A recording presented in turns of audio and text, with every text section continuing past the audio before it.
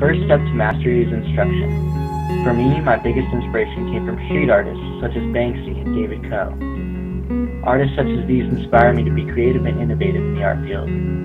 I pursue to go beyond the original design. I constantly practice art, even when I don't realize it, for I'm always doodling. No matter what the medium of art, I'm always willing to practice to reach perfection. For art, I surrender to this passion to become a greater artist.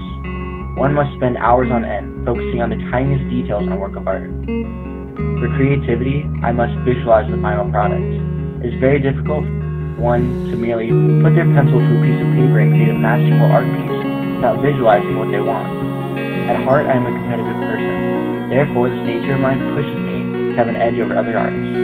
Also, enhancing my creativity is a challenge to do more in my competition.